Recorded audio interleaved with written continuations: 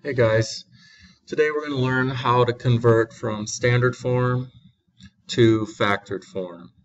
So remember, factored form looks a little something like this. A times x minus root 1 times x minus root 2.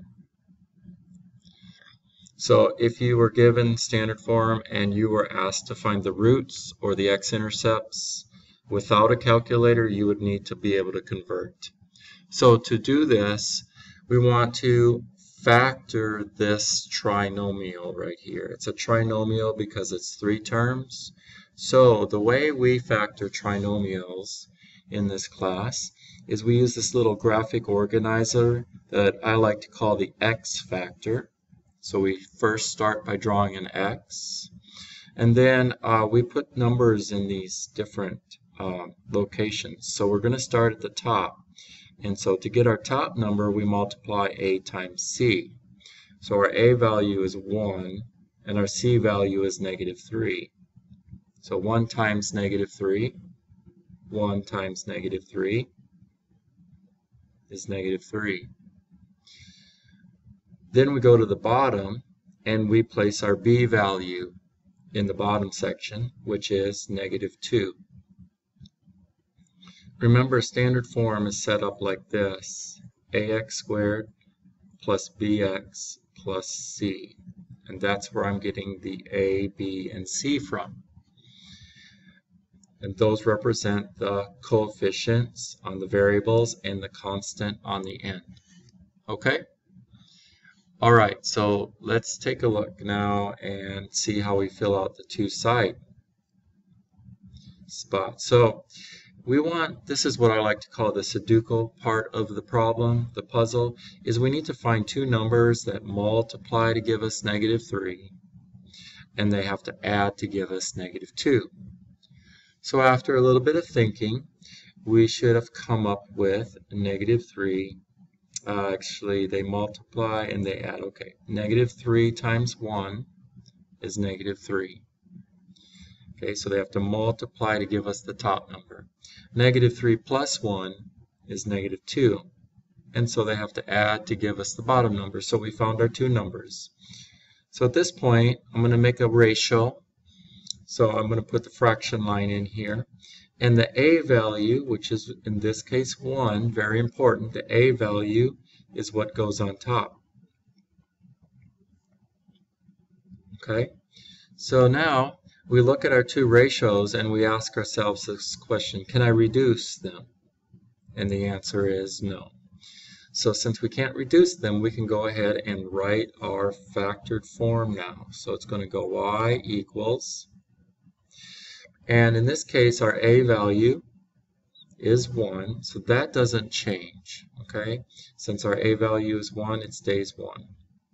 So the top number of our ratio is going to be the coefficient on the x term for our first factor here, x minus root 1.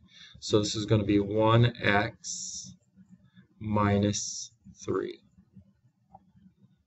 Okay, and then the next one, so again 1 is going to be the coefficient on the x term of this factor.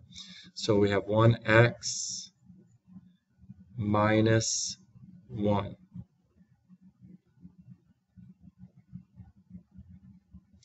But in this case, our root is +1, okay?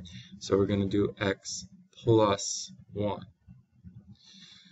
So whatever the sign is of your bottom number here is the sign that you're going to put into your factors. So if it's minus, if it's -3, it's going to be -3. If it's +1, it's going to be +1. So now we know our two roots or x-intercepts, which is going to be 3, 0, and -1, 0.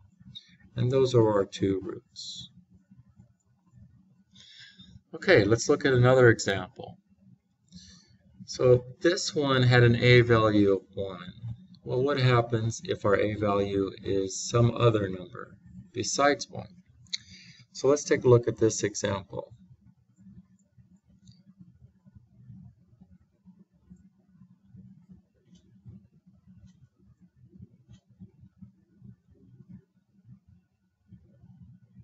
Okay, so we're going to start off the same way. We're going to factor this trinomial here.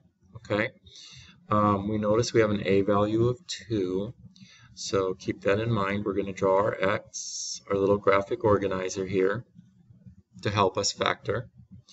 And so we're going to multiply our a times our c, so we're going to have negative 24. And then our b value is going on the bottom. Guess I wasn't doing that, which is 2. Okay. All right, so here we go. So two numbers that multiply to give us the top number, and they have to add to give us the bottom number. So let's see. How about, can you figure it out before me? How about 6 and negative 4?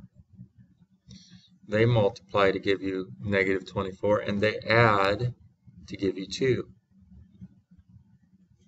All right, so we found our two numbers, and now we're gonna put our a value on the top of our ratios, and then we reduce if we can, and we can. So 2 6 reduces to 1/3, and 2 over negative 4 reduces to 1 over negative 2. Now please make sure you keep the sign on the bottom number of your ratio. Okay? Now we lost our a value, so when we write our factored form we have to make sure, notice the a value has been canceled out in both ratios.